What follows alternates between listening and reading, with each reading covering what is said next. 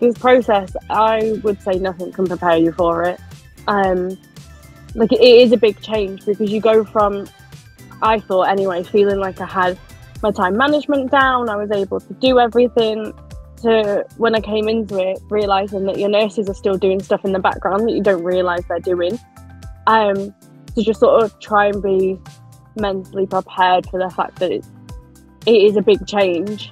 And I think my best advice would be to make sure you have a good support system in place.